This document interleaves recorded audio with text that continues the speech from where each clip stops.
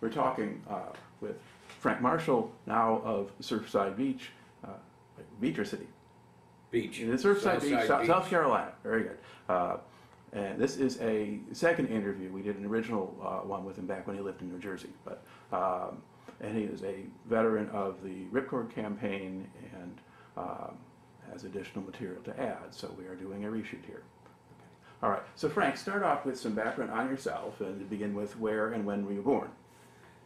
I was born in Philadelphia, downtown Philadelphia, around 11th and Ontario, and grew up there. Okay. What year were you born? 1949. All right. All right. You grew up there. What was your family doing for a living then?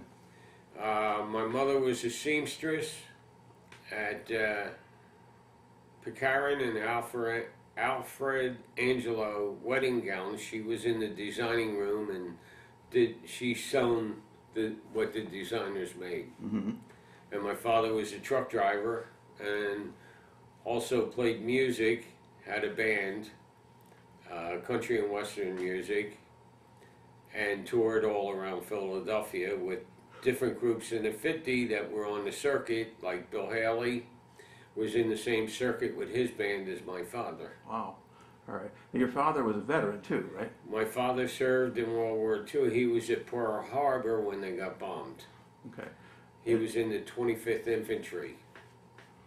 All right. And was he a combat soldier or a support No, unit? he was a lineman. He ran the phone line out and he worked in the office with the clerk. He was the clerk's, they called him Friday. Mm-hmm. He ran a lot of errands for the clerk, who was James Jones, who wrote the book From Here to Eternity. And my father's all through the book. All the characters are in the book. It's a fictitious story on true characters. Mm-hmm. My father was the original bugler at Schofield Barracks. And they wanted this other guy to come in. He was a boxer. They wanted him to box for the company. That's a true story. His real name was Robert Lee Stewart. And James Jones changed it to Pruitt in the book. My father's nickname was Friday. And Friday, he changed my father's name to Salvatore Clark. And he gave him the name Friday in the book. The nickname stayed, and my father's all through the book. And they had Pruitt, or Stewart, who they wanted to box. And since he was the bugler, they made him the head bugler, and my father the second bugler then. Mm-hmm. And then they got bombed there, of course. Mm-hmm. All right. Now, did he stay in Hawaii during the war, or did he move out with the division? No, he went to Guadalcanal with them, mm-hmm. and that's where he got malaria, and he got discharged. Mm-hmm. And that was the end of his career, and he came home. And he was kind of sad about that because he wanted to stay in with the guys he knew. Right. But they wouldn't let him stay, and they sent him home, discharged him with a bad case of malaria. Mm-hmm. All right. Just out of curiosity, how does he wind up in a country western band? And he's from Philadelphia. He recorded albums, and he always played the guitar in the Army, and he picked it up in there, and he played with the guys, and mm-hmm. they would sing country. Okay. And he came home, and he still played country, and some in the neighborhood played country. And he got with this band that was touring, this high celebrity girl. Her name was Sally Starr. She was like the morning TV mm-hmm. cartoon girl that did the shows, and she had a bunch. She would tour around the city, and Philadelphia, New Jersey. They would play all the big country clubs and all that stuff. Okay. All right. Now, for you, so did you stay in the city while you were growing up? I stayed in the city until I was drafted. We lived in a row home on Tioga Street, and I had a 65 GTO, and I would drive that around all the time. And you know, I was single. I didn't have a girlfriend, but I had many dates. Say, we would just, you know, had a good time growing up, dancing. You know, going to dances, hot shops. Yeah. How'd you pay for the car?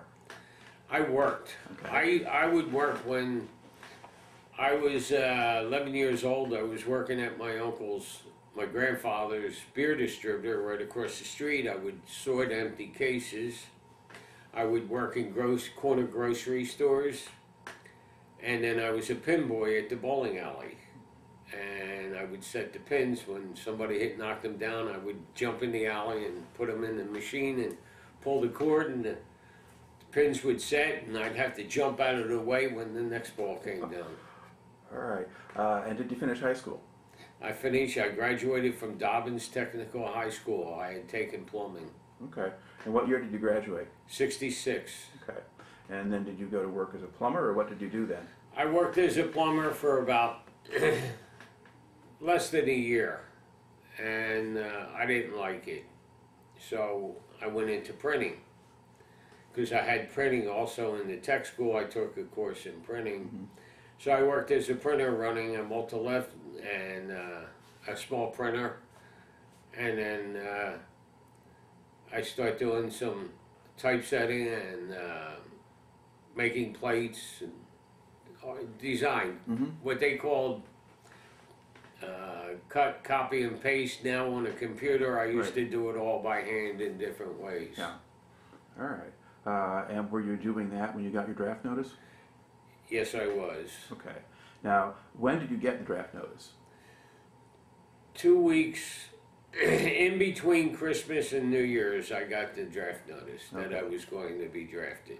But 2 weeks before that, one of my best buddies from the neighborhood that I hung out with, he knocked on my door on a Sunday morning and said his father got us, me and him, into the Army Reserve. But we had to go right then and sign up.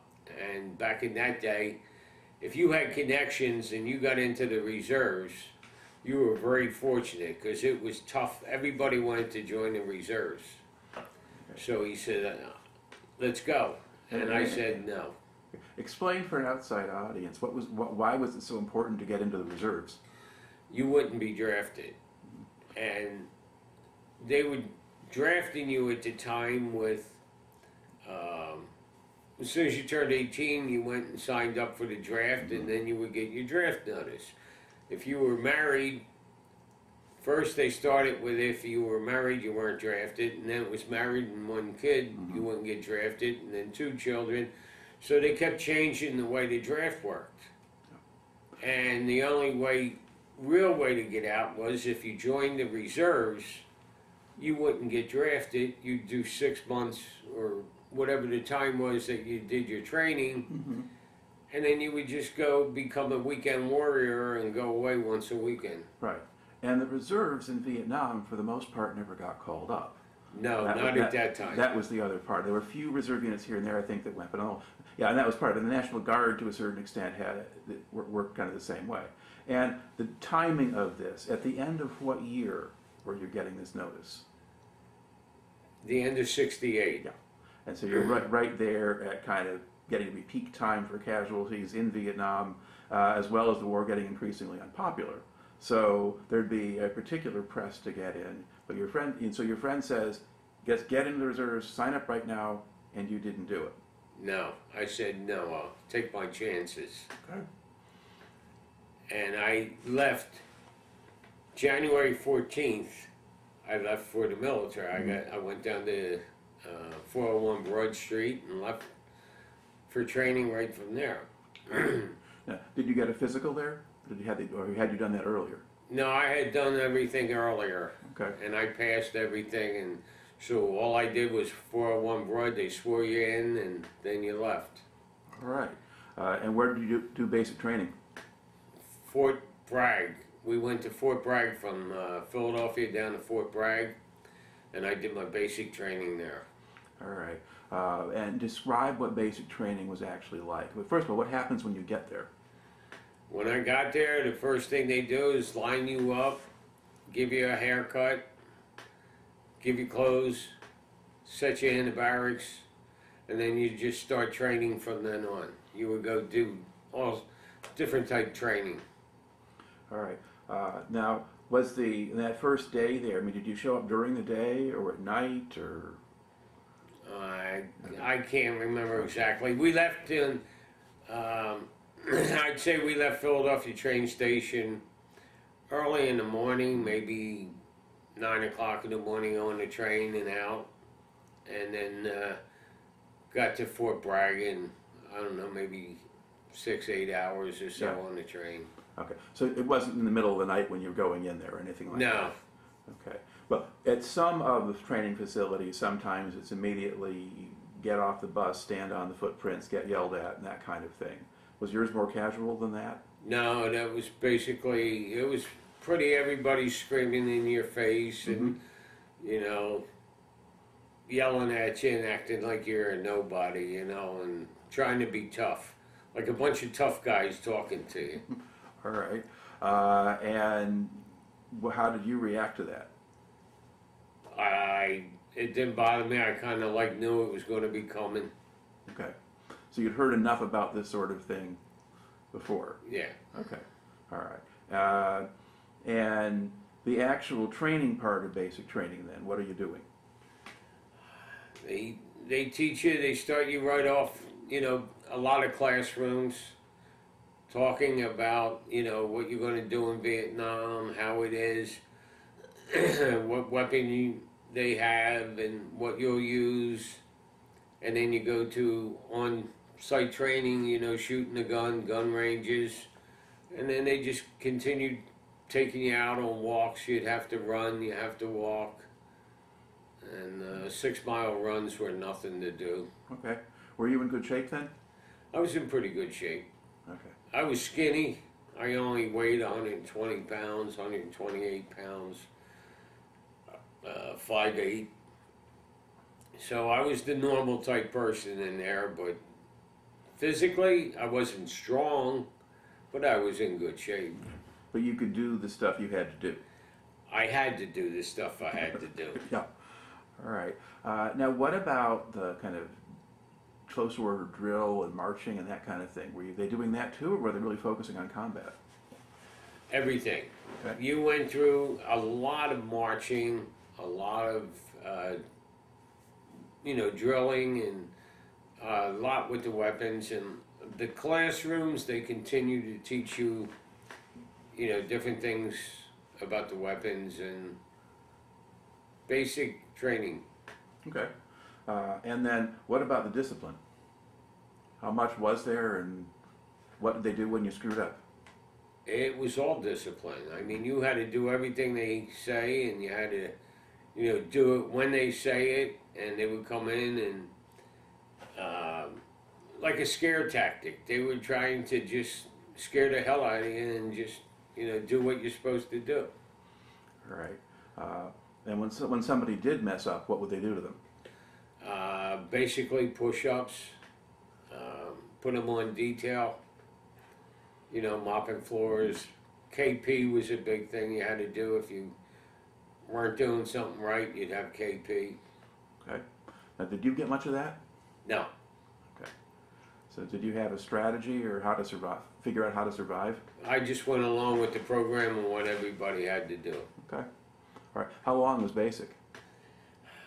I think basic in Fort Bragg might have been 8 weeks. Yeah, it was pretty much the standard at that point. Now, they were treating, was your whole class pretty much from kind of Pennsylvania, New Jersey, or were they from all over the place? Most of the people I was with were from Philadelphia. Okay. All right. And now, when you came in, is there a point when they give you any options for what kind of training to go into next? Do you get any choices? I don't recall anybody having any choice. They, at the end of the training, they called your name and told you where you were going. Okay. What kind of training you would have next. All right. So what came next for you? Advanced infantry training, Right. AIT. Okay. And where'd you go for that? Fort Dix. Okay. So training for infantry for Vietnam in New Jersey. Yes. Okay. And what did that training consist of? It's basically the same thing, but a little more heavier on it. Heavier in what sense? A lot more of it. In other words, you did a lot more of the drilling, you did a lot more of the weapons, night courses, you know. You'd have to go out at night, set up camp, and how you'd walk under barbed wire and all that other stuff. Did they make any effort to simulate conditions in Vietnam? They tried to, yeah. The training I got, though, was nothing like Vietnam. Okay. Some places had sort of mock Vietnamese villages or fake booby traps or things like that. We didn't have that. Okay. We had some similar, but nothing like Fort Polk and all them other places were really heavy on it. Yeah, okay. Now, while you're at Fort Dix, did you get to go home? I think I went home one weekend out of it. Because it wasn't far. Yeah. All right. Was that another 8 weeks? Yes. Okay. Now, at the end of that, what happens to you? I got orders for, I was drafted into the NCO course. Which is? Non-commissioned officers training. Right. Where they give you stripes after you're out. Okay. Now, what was the point of putting someone fresh out of training into a non-commissioned officer school? Why were they doing that? They needed sergeants over there. They needed people with more training to lead other troops. Because at this point in Vietnam, a lot of the more experienced sergeants, if they re-enlisted at all, went into some other part of the Army, so they didn't have enough combat leaders. So for the infantry units, essentially, so they had to make them this way, and so you do that. Now, where did you do that training? Fort Benning, Georgia. Okay, and what did the course consist of? A lot of training, a lot of. Now I went home for a leave first, and then I went to Georgia, and the training was pretty intense, and the end of it was. A short course on Ranger training. But the word going around was that if you failed this course, they sent you to Germany as a dog handler. Okay? They trained you, you go to Germany if you failed. And I thought that would be the best time for me to fail. And I wanted to fail bad. And they kept passing me. And I did the Ranger training where they went up you had to climb up a telephone pole, and then you had to walk another telephone pole, and then you had to grab a wire over a lake and go over the wire and then hit the Ranger tap. So when I got up to the top of the telephone pole, I found out I had fear of heights, and the whole world started spinning around me, so I wouldn't do it, and I said, I'm going down. Well, everybody else is coming up behind me, so they weren't too happy, and I came back down. I said, I'm not doing it. And I thought they would fail me, but they said, nah, you're pretty good, we're going to pass. And I didn't want to, and then I talked to some people, and you know, I did not accept my sergeant stripes. Okay. So you essentially completed the course. I completed the course up until about 2 days before the end. All right. Now, did they do all of it at Fort Benning, or did they send you around to other places? No, it was all at Fort Benning. Okay. All right. So you weren't actually going to the Ranger School, per se, or? Yeah, it was just a quick course. You do a couple things that the Rangers did. Okay.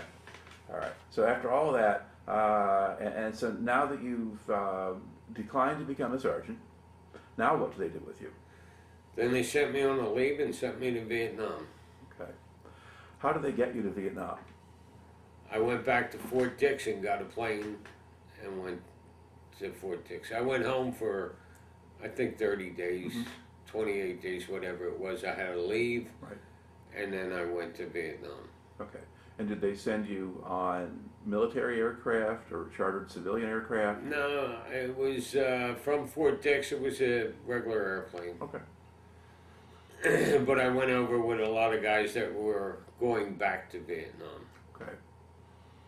And did any of them say anything to you about it? They were in the back shouting, you know, calling us cherries, and you ain't, you know, you might not come home, and they were being real wise ass. Mm-hmm. And when I got to Vietnam, they sent us to Long Binh, and as they were processing us in, the group of guys that was on the back of the plane making all the noise, they were clerks doing the paperwork in the rear. Wow. So when they were yelling, they knew they were coming back home and all this other stuff. They were the accounting clerks. They were RIMs. All right. Now, so when do you actually land in Vietnam? October 8th. 69 now. Of 1969. Okay. Now, along the way, while you were doing the different kinds of training and things like this, had you now started to pay attention to news from Vietnam, or did you just tune all that out? No, I kind of tuned everything out. I just kept thinking I wasn't going to go, the war would end, and with the protests and everything else, that, you know, there's no possible way I'd be going to Vietnam. Okay. And now here you are. So what was your first impression of Vietnam? When I got there, I still was kind of like blank. I didn't know where I'd be going. I didn't think I'd have too much problem. Okay. But just sort of, I mean, physically, I mean, a lot of guys talk about getting off the plane. They notice the heat or the smell or something else, or was just getting off the plane? And I got off the plane and everybody was around, and, you know, people were walking, you know, all the veterans and everything. And I was down south in Long Binh at the airport down there, so I didn't think much of it so far. Yeah. So it wasn't in a place where anyone was lobbing mortar rounds at you, or I felt pretty safe. Anything else like that. Okay. So now that you're at Long Binh, what happens to you? How do they process you? They process you and take your name. You know, you have to go to a roll call in the morning, and they say we'll tell you when we call your name and tell you where you're going. Okay. All right. And then you would have the day to do detail, because then they would call your name and they would pick you and you would do detail all day. Which means? You burn shit, okay, or you KP, whatever they made you do. Mm-hmm. There'd be a group of guys that were like the sergeants that would be the head of the group that you're supposed to do detail with, and then they would ask you to pay a couple dollars. They would say, all right, give me $2 and you don't have to go to detail. And then they would pay the Vietnamese people half of what you gave them to do the detail for you. Okay. So I did that for about 3 days or so. All right. Until they called my name. Okay. Now, during this time, were you figuring out maybe which unit you did or didn't want to join? Different people would tell me, as long as you don't go with the 101st up north, you'll be fine. Okay. They're the only ones fighting right now. So I just kept it in my head that as long as I go somewhere without the 101st up north, I'll be okay. All right. So, where do you go? They called my name, 101st up north. All right. And so now, how do you get up there? C-130 maybe took me up to Phú Bài. Mm-hmm. And then from Phú Bài, I got on the truck and went to Camp Evans. Okay. All right. And Camp Evans was the headquarters of the 3rd Brigade of the 101st Airborne Division. Yes. The divisional headquarters is at Phú Bài, or Camp Eagle sometimes. Yeah. Okay. So you're at Camp Evans. Now, once you arrive there, what do they do with you? I got to the company, and they assigned me, you know, an M16 and all the stuff for my rucksack and told me I'd be going out to the company. Okay. So which company are you joining? Alpha Company. Of what unit? 2nd of the 506. Okay, so 2nd Battalion, 506 Regiment. Okay. So, and where were they at the time? You had to go out in the field to join them. What kind of area were they in? They were somewhere up north, Mm-hmm. okay, in the mountains. From what I understand, it was October 23rd, I think, or October 26th. Well, I have it marked down, but they were just on an LZ. And so I packed my rucksack, and I didn't really know how to pack the rucksack. It was like weighted down. They gave me a case of sea rations, and I took everything that was in the sea ration box and put it in my ruck. A poncho liner, all the ammo they gave me, the grenades, the smoke grenades. I had everything, and I was loaded down, and it had to be 150 pounds. Weighed more than I did, and I could hardly carry it. Were you actually supposed to take the whole case of sea rations? No, they should have told me then what to take and what not to take. But there was nobody there telling me anything. I just packed it. Now, between the time that you went up to Camp Evans and you went out in the field, did you get any kind of training or orientation at Camp Evans? Or for that matter, Phú Bài? I mean, did you? It was in Phú Bài. Okay. I think it was probably a week of P training, they call it. And I did rappelling. They teach you rappelling and, you know, night training and different stuff like that. Better training than they taught me in the rear. Right. Back in the States. Because this is now learning to do the things you would actually do if you're in the division. Yes. Although, did you do much rappelling? Yes. Okay. All right. So there's, yeah, because the division ran its own little school. Sometimes I think they called it SERTS training or something like The that. SERTS training is what it was, yeah. Okay, so you had done that, and that's sort of the time gap between when you first got to Vietnam. You go out in the field later in the month of October. So you're on a landing zone. You join up with... Not so fast. Okay. Now I got my rucksack on and I'm loaded, and I get on the helicopter, and I happen to be sitting on the door of the helicopter. And as the helicopter is starting to land down towards the LZ, I looked around at the men that were from Alpha Company that were on the LZ. They had growth, they weren't clean shaven, they had hair over their ears, their clothes were all muddy. They looked very hardcore. And I looked at them, and that's when it all hit me. Like I was all clean clothes, all brand new clothes.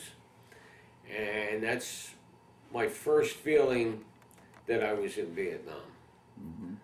And I just looked at him, and I was staring at him, and the door gunner's yelling for me to get off. And I said, you know, I can't do this. I was kind of like frozen.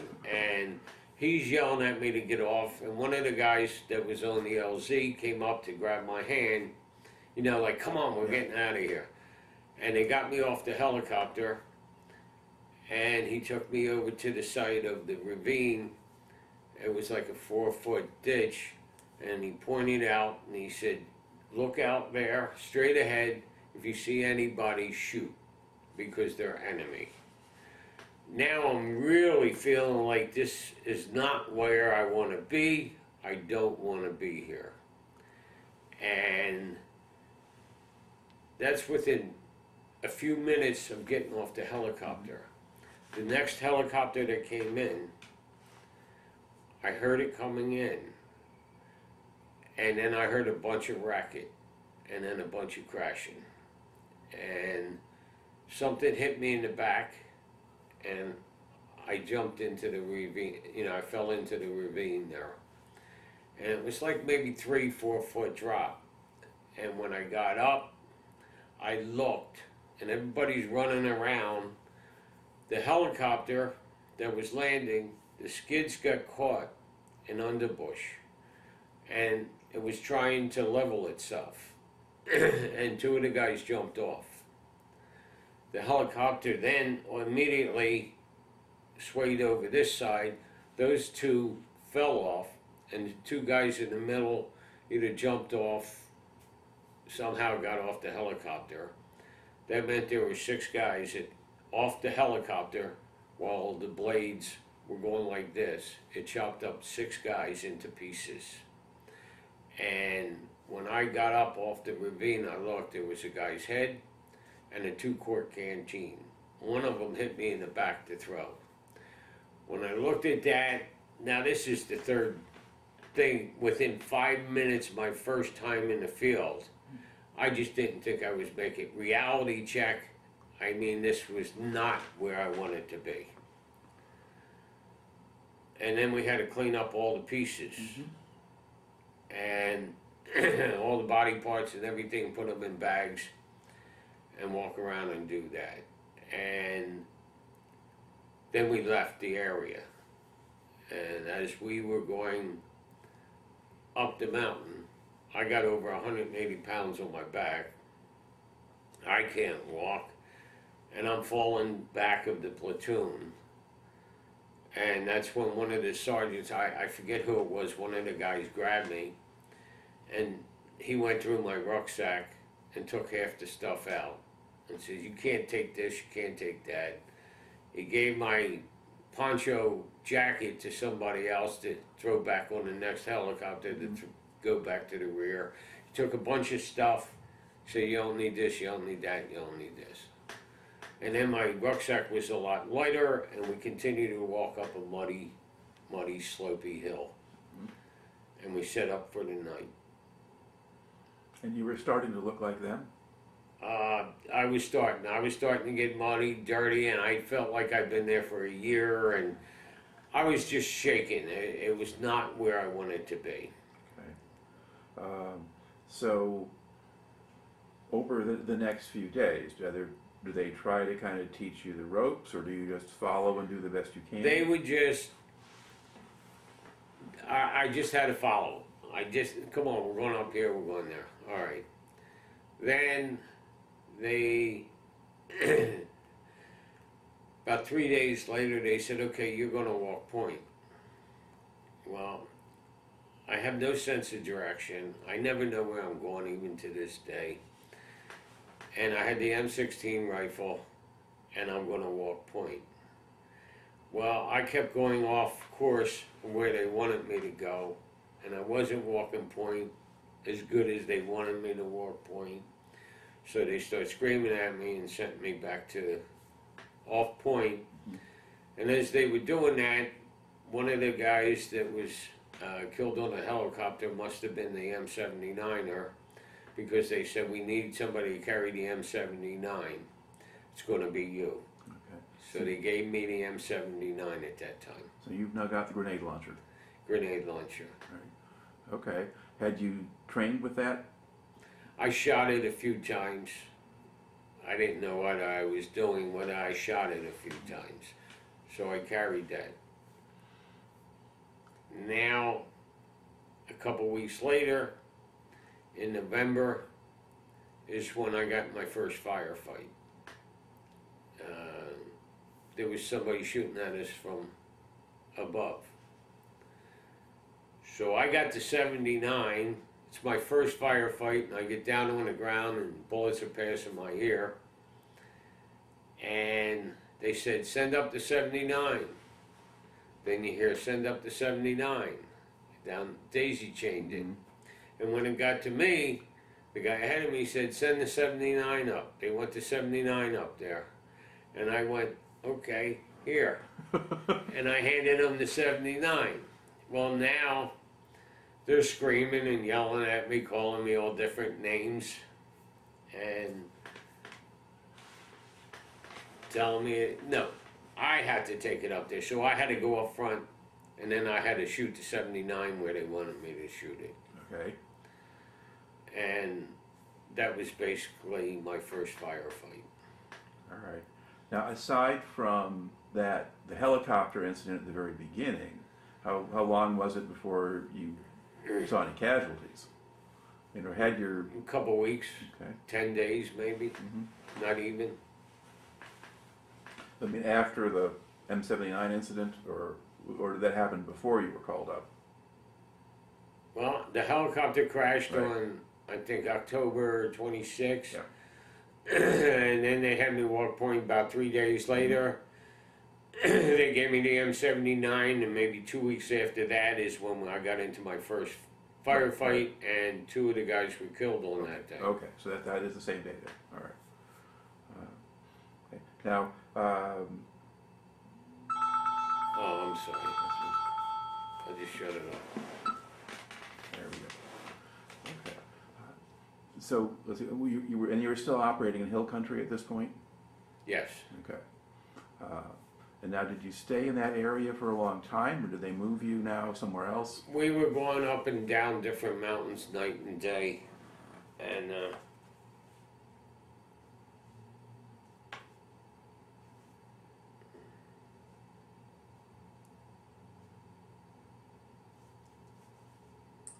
just want to shut this. Right. I don't know how.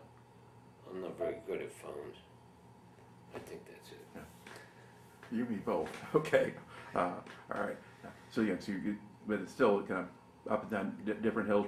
Were they moving you around by helicopter from one place to another? Sometimes, not very often at that time. It was basically walking around. Okay.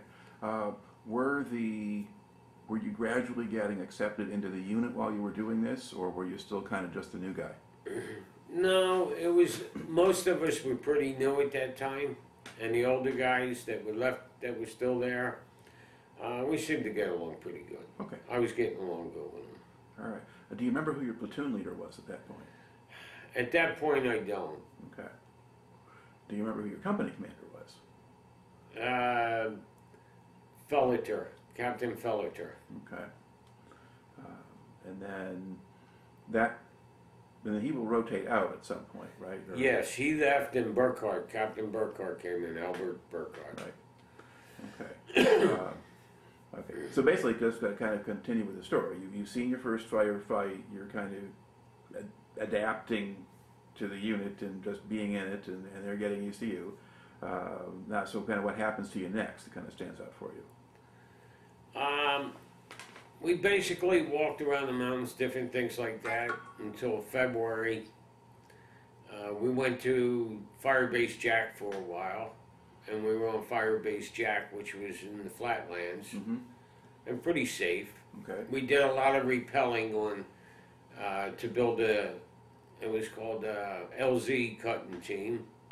I was on that, and we rappelled down on the mountaintop and cut an LZ, and then they would fly in, pull us out.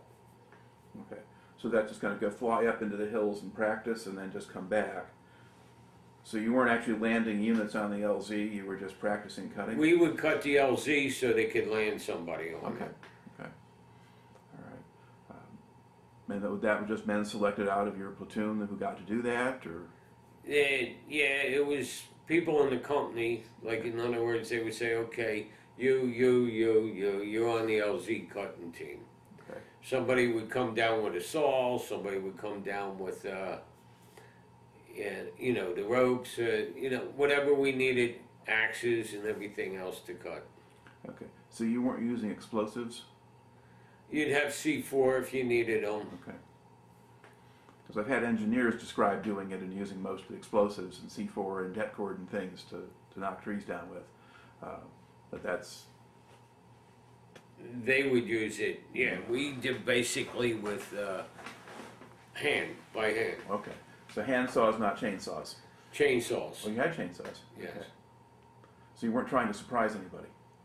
No, I never understood that at all. I mean, you would go down there, you would cut it, and you would get out of there. Okay. And around Fire Base Jack, were there any VC, or were there any North Vietnamese in the area? No, I don't think so. I think it was pretty safe. Okay. All right. Now, how long did you stay at Jack? A couple weeks. Okay. Might have been maybe 3 weeks. And from there, do you go back to Camp Evans or someplace else? We went back to the mountains somewhere. Okay. We went back out for a while, walking up and down mountains. We got into a lot of firefights here and there, or I don't recall too much in between Jack and March 12th. Okay. All right. But it was a sort of a routine kind of existence in a way. It wasn't a lot of heavy fighting, but just skirmishes here and there? I would say skirmishes here and there, and a couple people killed. Some people say we were in a lot of combat at that time, but I don't recall it. Okay. All right. So now talk about March 12th then. March 12th. I thought we went into the Camp Evans, reloaded, and then flew out. But they're telling us that no, we went from the field. Okay. So I can't recall which exactly that we were supposed to have done, but we loaded up and we flew out. And March 12th, it was like, God, it had to be 25, 30 helicopters in the sky. And we were going up towards the north, on the mouth of the A-Shaw. And we were supposed to fly into, I think, 902. And while we were midair, they changed what hill we were going to. Now, they had prepped this hill with B-52s, bombs, napalm, where we were going to land. Then in the middle of the decision, they decided, no, you're going to go over here to this other hill, 937 or whatever it was, which eventually became Ripcord. And we landed on that hill. And there's two platoons that went in there. When I was landing, I was in 4th platoon, and we were landing. It was green smoke out, which meant friendly. And by the time we were landing, red smoke was popping, and I could see the red smoke popping, which means it's a hot LZ. So there's someone shooting at you? Yes. And I could see dirt flying from the mortars hitting and machine gun fire from the bullets flying all around where we were landing. I was in the center of the helicopter at that time, and the two guys on my side of the door where we were getting off, they got off and ran to the big rock, the split in the rock. And I got off and I'm on the ground, and they yell, come over here, there's room. And I got up to run to them, and the mortar hits the rock and wounded the two of them. So right away, another helicopter's coming in, and they yell to help carry them onto the helicopter. So I dropped my rucksack. Now I got the M79, I got my rucksack on, and I got my vest for the M79 rounds. So I had to drop the ruck and kept my M79 on, but I helped pick up Westerfeld and put him on the helicopter. And just then, as I put him on the helicopter and I'm coming down, my sergeant grabbed me by the back and said, come on, we're going down here. And we went down the side of the hill to try to knock out the machine gunner. And they needed me to do that. And when our squad ran down the hill to take cover, I broke my 79 open to put a grenade in, and I got no grenades on me. I left them at the top of the hill with my vest. So everybody's screaming at me again. And my sergeant said I had to run up the hill to get it. And as I'm running up the hill, everybody that was down there told me they thought I'd be dead because the machine gunner was shooting at me. And as I'm running up the hill, they're watching me, and they're telling me that they couldn't believe how I was zigzagging and going down and up and everything else as this machine gunner was firing at me. And I had to tell them the truth, that I wasn't zigzagging, I was tripping and I was falling. And as I'm running up the hill, I kept sliding and falling, so it wasn't that I knew what I was doing, it was... Yeah, because it wasn't as if there was a nice clean path to walk up or a road. You had to scramble up the side of a rocky hill. Yes. Yeah. All right. But you managed to retrieve I got my stuff and ran back down, and when I was ready to take out the machine gunner, and I had my sights on him, the Cobra gunships came in at that time and took him out. So. All right. Now you're at the bottom of the hill. Do you go back up to the top, or We went back up to the top. We were on the side at that time, but then we went back up on top. Okay. And how long did you stay there? That is a little tricky for me because at that point again, that was my big heavy contact down then, and the adrenaline's flying, and I'm, I don't know what the hell's going on, and they were moving us around. We got off the hill, but I think one platoon stayed up there, but ours went down. And we were running around the area for a while, a couple days. Okay, because ultimately that operation gets called off. You landed there, but then they're taken out. You don't actually stay. Nobody stays on top of Ripcord at that point. No, we did not take the hill. All right, and then so that's March 12th, and then I guess after that they wanted to go back, but there were weather issues. Bravo. They were having a problem with that. And then on April 1st, April Fool's Day, they put Bravo Company in. Bravo Company got hit real bad. All right. And where were you when Bravo Company went up? I was somewhere around there. There was a team that went up to help Bravo Company. I don't recall me going with them. Okay. People have told me I was there.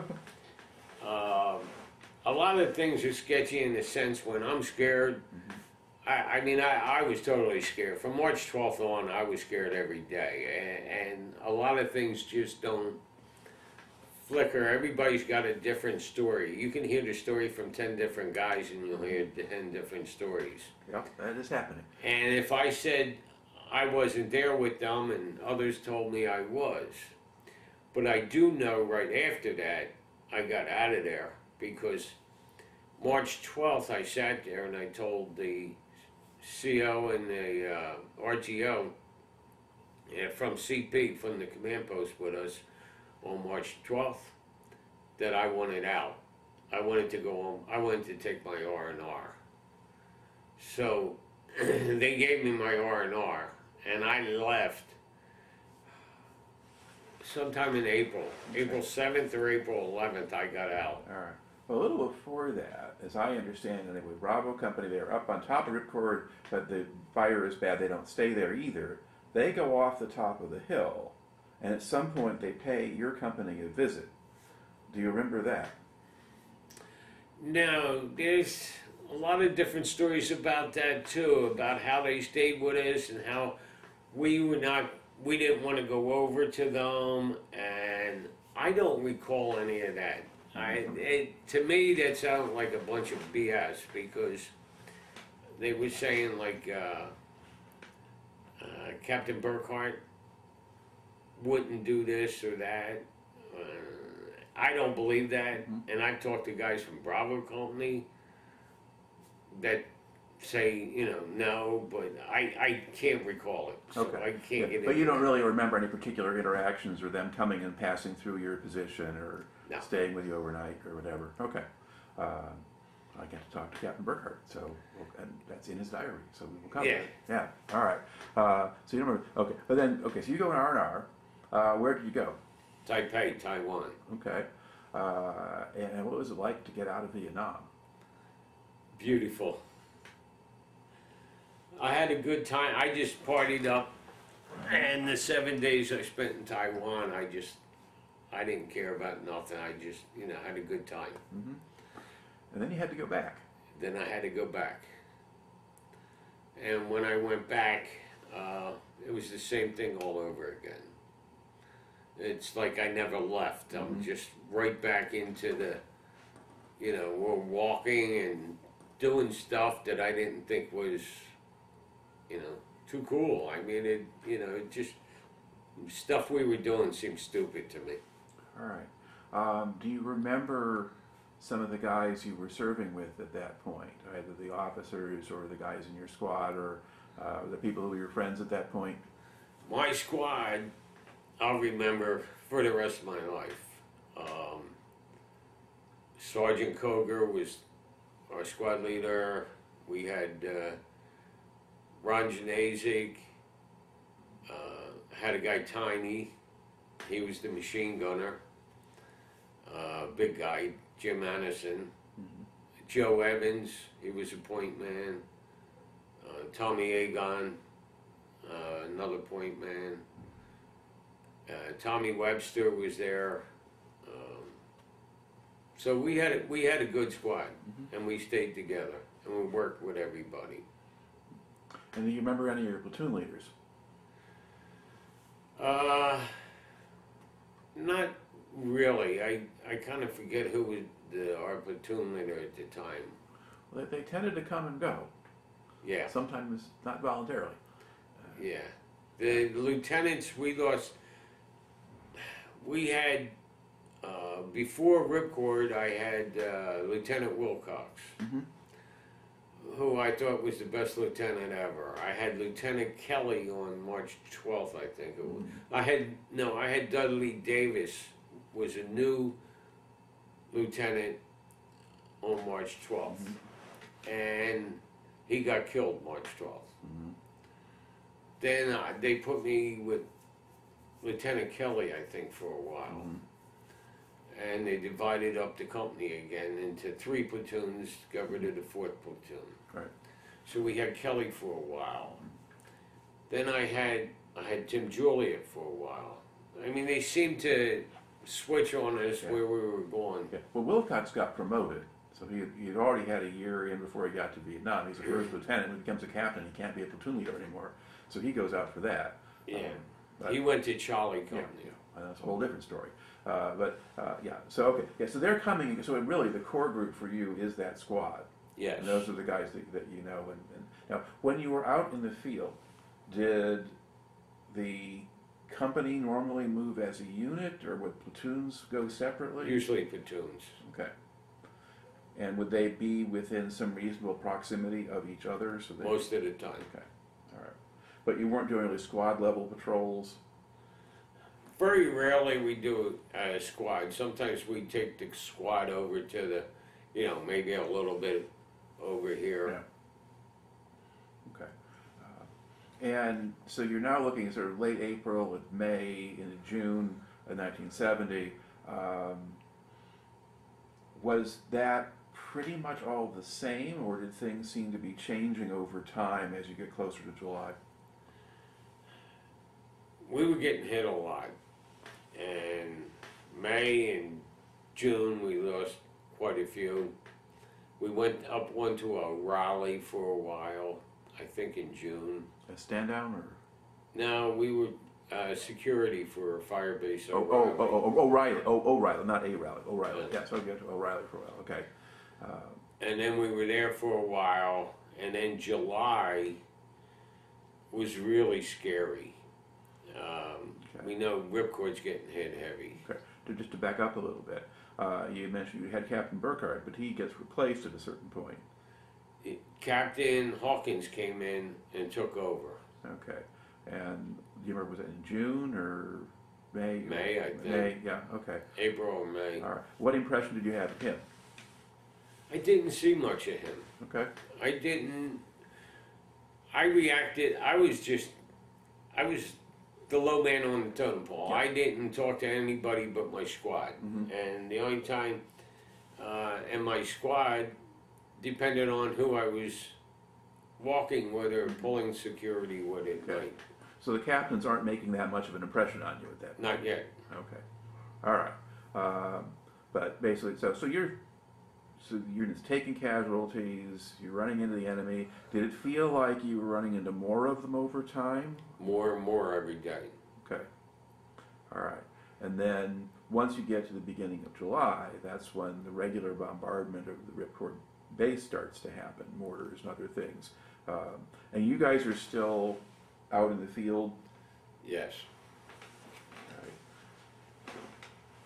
Okay, now, before we kind of get to the climax of the story, around July 22nd or so, what things do you remember going on in July that kind of stand out for you? From July, everything we did, where we went, now we're starting to get aggravated because we know we're passing NBA and shooting them, killing NBA all around us. And we all knew there's a ton of NBA around us. They have us surrounded, basically. I mean, wherever we walk, we see NBA, and they're not counterattacking us. They're not coming back at us. And it just felt very strange to me and a lot of us. Like, why are we down here, number one, with such little support, and we see so many NBA around us, and we're killing them? Why isn't the NBA coming back? Are they just one by one? Are they just a couple guys walking in the woods that nobody else knows they're missing? So it got kind of like, what the hell is going on here? Okay. Now, some of the other companies run into a good deal of trouble. The Charlie Company got hit on Hill 902 at the beginning of July. Some of the 2nd Battalion of the 501st Regiment comes into your area. 805. Yeah, and one of their companies is on Hill 805, and they get hit hard, and they have to stay there for several days and become a target.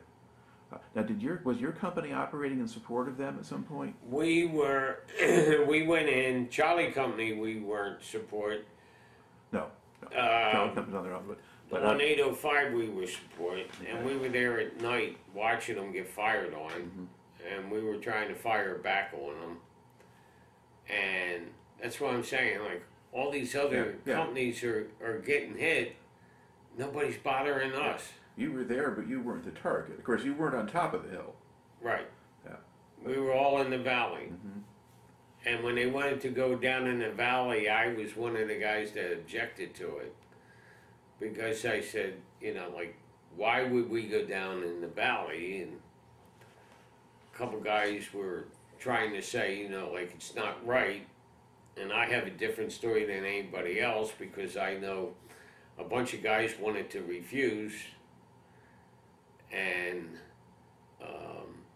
they were going back and forth. We're not going down. And Captain Hawkins went down with a bunch of new guys in the other platoon. And we had no choice but to follow him. And we all thought it was wrong. And that's kind of like my first impression of Chuck Hawkins. I think he's not too smart. Or he's trying to be too brave. And that went on. But it did turn out at that point that he was right, or at least... He was very right. Yeah. He was smart. He was very... I didn't realize till afterwards how smart he was. And that's because I didn't know anything. All right. Now, with Hawkins as your commander, did he push you harder than Burkhardt had, or did you have to move farther or faster? Or was that really even hard to measure because things were changing? It's hard to measure. I couldn't even tell. Yeah. Okay. I like Burkhardt. Burkhardt, for some reason, maybe because of the timing, but I felt safe with Burkhardt. I thought he was a good commander. I didn't interact with him at all. Well, there were commanders who made it a point to try to get their men out alive. Jeff Wilcox was that kind of person, and that may have registered. This was not a guy who was doing stupid things, and he knew what he was doing. Yeah, and so Hawkins is maybe in certain ways more gung-ho or something, or at least he's giving you that impression. He gave me that impression, whether it was right or wrong or whatever. I learned to love Hawkins afterwards, but at the time I would second guess what we were doing. You know, just more was happening to us under Hawkins than Burkhardt. Right. Yeah. And so it made that would make a difference. that would be you make that association. Yeah. Before we get into the kind of climax there of the Ripcord campaign, talk a little bit more about just the physical conditions of being out in the field in Vietnam at that point. But down to the level of even like, what are you eating, or how do you get supplied, or just physically what condition were you in? I must have been in pretty good condition because my weight on the back, the rock, carrying 80, 90 pounds on my back and walking up straight up hills and straight down hills. I had to be in pretty good condition. My head always, like I said, I always had a fear. All right. Well, go ahead. You can actually. I have to pause this now anyway. Okay. So we were talking just about what it was like to be out, kind of humping it in the jungle, in that kind of late spring, summer of 1970, and the conditions you were encountering. So you were talking physically, you were getting in pretty good shape because you had to be you were carrying all of that stuff, and you had not fallen over and collapsed yet. Did people get that kind of tropical diseases and things, the jungle rot? And I had jungle rot. I had jungle rot from here to here, on my arms and the bottom of my legs. I had jungle rot once and had to go in and get treated, and they gave me medicine and wrapped it and sent me back to the field. You get those kinds of infections and things. I had ringworm. They called it ringworm. Mm-hmm. And then I had leeches. I might have had 80 leeches on my leg at one time. From when you wrap up in the heat, and if it's damp, and the leeches, how they got on you, but everybody had leeches on them. Mm-hmm. Yeah, how do you get rid of a leech? With insecticide, you squirt them, and then they would just fall over dead. Okay, so bug spray works. All right. Yeah. Okay, and were you just living off of sea rations, or? Just sea rations. Every once in a while, we got lucky and got a lerp, which is dehydrated in a bag, and you would pour hot water on it, and that was the best you could have over there. But basically, it was sea rations all day long. Okay, and then when you're in the field, do you have to police yourselves in terms of the noise you make, or the trash you leave behind, or anything else like that? Yes. You try to clean up as much as you can. You just got to be careful on everything you did, when we pack up. But they knew we were there. Mm-hmm. I know they knew we were there. And if you read Ben Harrison's Hell on a Hilltop, some nights we'd take a position and they were right underneath of us. Mm-hmm. We didn't know it at the time. All right. Now, did you ever stay the same place for more than one night, at least? Very, very rarely. Mm-hmm. I can't recall. If you did, maybe once or twice, but never stayed at a place. Mm-hmm. And that's what killed me. Every morning, you get up and you move out, and then you'd set up at night, and the same thing every day. Mm-hmm. All right. Now, we get to about the 18th of July. That's when a Chinook helicopter crashes on top of the Ripcord base and blows up the ammunition for Yeah, we were out there then and watched it. Okay. And did you, were you watching helicopters go in, or did you hear the noise and then look? The smoke. Okay. We could see the smoke and the flames and everything at that time. All right. And did you find out at that time what happened? Somebody down the line would let us know what it was going on. All right. But and even after that happens, though, you're still out patrolling in the jungle. Yes. But now you get into the situation that'll lead to kind of your... Now it's getting really hairy out there. There's all of them walking around. We're picking them off here and there. and then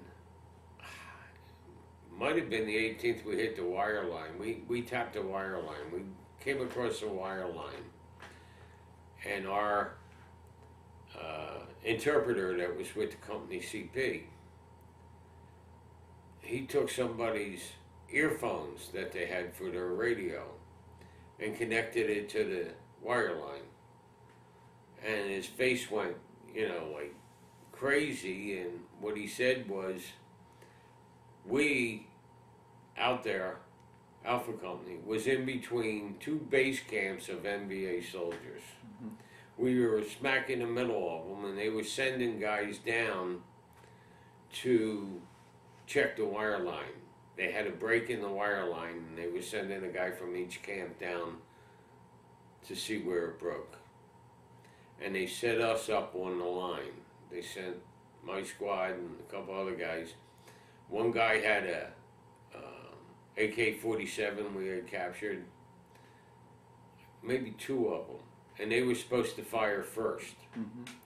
And the machine gunner, and they put me right on top of the line, and a couple other guys out there with 16s.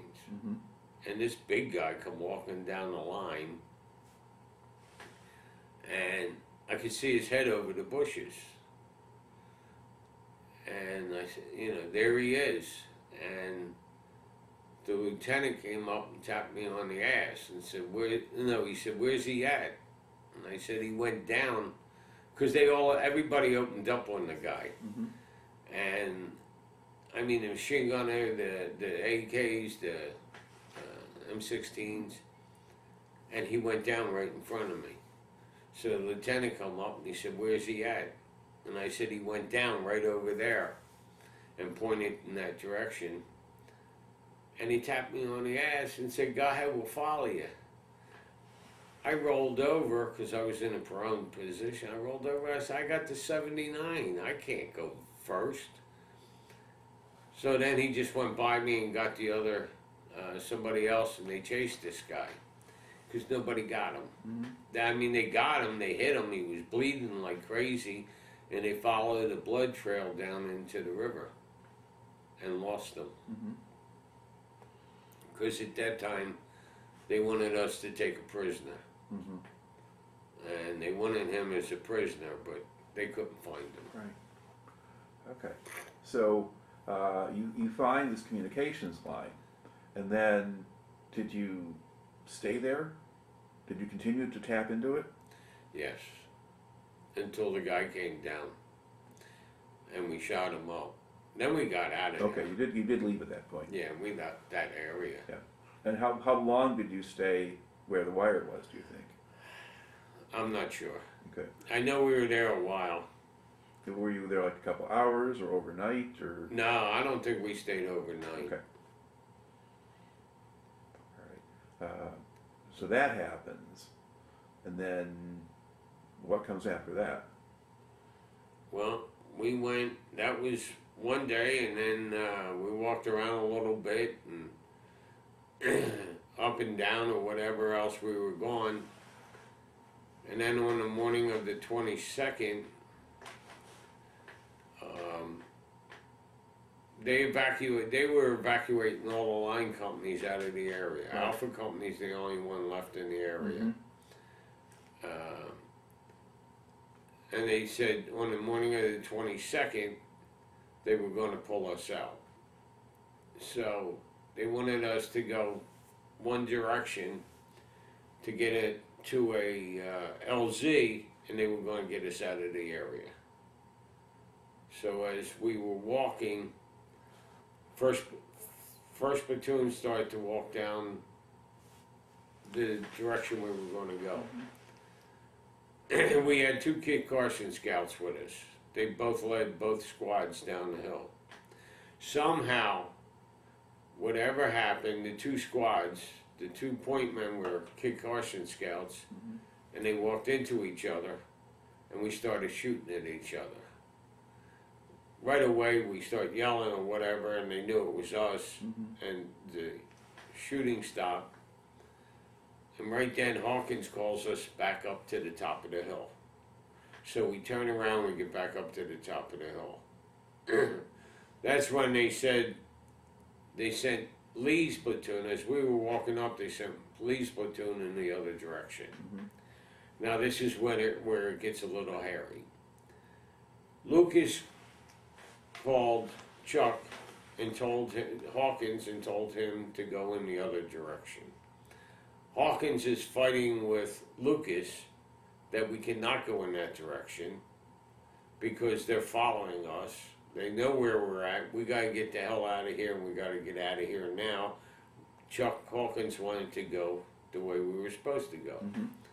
Lucas is yelling at him not to and hangs up on him. And Lucas being the battalion commander. Yes. Yeah, that's for the reference of anyone from the outside. Yes. And what happens at that point is, as Lee's moving down in the direction Lucas wants him to go, he runs in. The NBA surrounded us. There were 76 of us in our company. And the NBA had us surrounded by 3 sides. And they start lobbing mortars on us. And as soon as we heard the mortars, everybody jumps off the top of the hill to get cover. And we were clusterfucked. We were clustered. And it was just a mess where everybody was at. 2nd platoon, Lee's platoon was down the side of the hill getting hit. He walked right into them. And they were up on top of the hill before the mortars even stopped. And that's when I got hit in the arm with a piece of shrapnel that ripped my arm up and my muscle on my arm. And I went down. No, I'm sorry. First I got hit with a satchel charge. I went over to the medic, was laying on the ground, and I went over to him. And as I'm over to him, a satchel charge was thrown at us. And when it went off, it blew off in my face, and I rolled back down the hill. And I think I rolled into Hawkins and his CP, and I had a slight concussion. I couldn't see or hear, and somebody smacked me and put the helmet back on my head, and I guess because I was just so scared that I was fine, and I start running back up the hill, and that's when I got hit in the arm with the shrapnel. And at that point, that's when Martin Glennon comes over. Martin says it was him that came over to me. I don't remember which medic came over to me. I didn't think he was with us. I thought he was down with 2nd platoon, with Lee's platoon. He was with Lee's platoon, yeah. Yeah. But at the reunions, he said it was him that wrapped me up. It might have been later and afterwards. Yeah. But another medic came over and wrapped me real quick. And he only had one little bandage left and wrapped my arm up. And Tommy Webster and them were running by and told me to run with them up the hill. They would lead in the charge. Tommy Webster led the charge up the hill. Him and a couple other guys that were there. And as they were running up the hill, and I started to get up and run over there, then I got hit in the ankle with more shrapnel. My ankle bone took a hit, and I went down. Now this is the 3rd time I got hit, and I'm out of it. I'm done. I'm like, you know, what's going to happen? Where am I going to go? I don't know what the heck to do. And Collie Sheldon, he picked me up and grabbed me and carried me up behind a tree and said, get down, they're dropping a bomb. And the next thing I know, the bomb landed right on top of us almost, and it lifted me a few feet off the ground. I mean, I actually was raised off the ground when it hit. And that kind of scared the NBA away. Yeah, because the bomb is from an American fighter jet coming in close. Chuck was calling in directions of the 250-pound bombs. And as he was calling them up, the NBA wasn't leaving. And Chuck finally said, you got to drop it higher. somehow between their communication, I don't know what their communication was, but Chuck was demanding that he dropped it closer to Right. us. And he did. They dropped it closer, and that's the one that saved our lives. Because there were standard rules that the Air Force pilots had to follow about how far away from our own positions they could drop the bombs.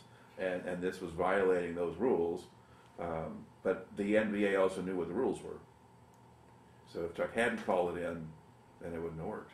Right. Yeah. And it worked because it scared them off. Now, they all left and we went around, picked up, the wounded, and they carried me over to a spot. And I stayed there for the night, and as we were there for the night, I don't think anybody slept. Chuck Hawkins says he got in a couple hours sleep or whatever else. And I don't know how. I was so scared, and I had my adrenaline, everything. I mean, I just didn't know what was going to go down. Are they going to come back? Can they hit us again?